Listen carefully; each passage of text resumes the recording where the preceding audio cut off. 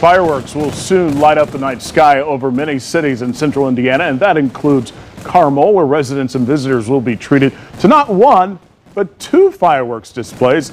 And by the way, that's not all. Joining me with what else this year's Carmelfest has to offer is organizers Jeff Worrell. Jeff, welcome back this morning. Good to see you. Great to see you as well. Thanks for having me. Last year I had an opportunity to be in the parade with Jim and Angela. You. That was so much fun, and just to see so many people out there being a part of this. Let's talk about this Carmelfest. This is a two-day event. It really is. And last year we were a little tepid coming out of COVID. Right. So this year you're going to see even more explosions and fun and fireworks and two stages, everything going on, all the way from Civic Square north to the Palladium and everything in between. That's fantastic. Fireworks on the first night. Will they be on the second night? That's right. We actually have two shows on the first night. We'll be at our east border at Badger Park at about 126th and Hazeldale, and then over on the west side at the exact same time at West Park over on the west border, synchronized to an atomic clock.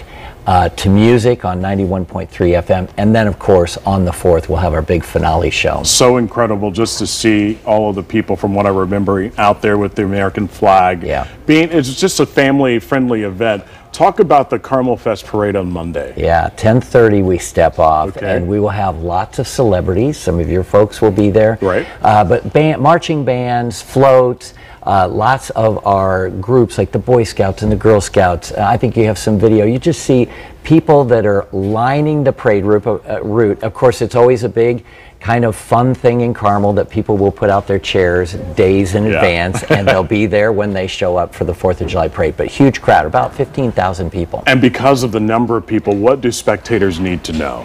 Well, bring water. We'd like to keep you hydrated. We're expecting a beautiful day for the parade, but do bring water, and be courteous of those around you. Keep your children behind the white candy line. We have a candy line that we'll lay down the night before, which is a chalk line throughout the entire route. Please keep your children behind because we don't want anyone to get hurt, but the kids will leave there with bags full of candy. Yes, they will. It'll be like Halloween. On steroids.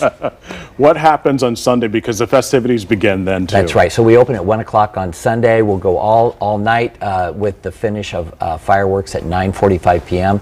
Then we start on the 4th at 10:30 a.m., go all the way until fireworks that day at 9:45 p.m. Two stages this year. One thing that I thought was really cool from what I witnessed last year was the zoo and the Carmelfest marketplace, which was really cool. Exactly. Now we're expanding that this year.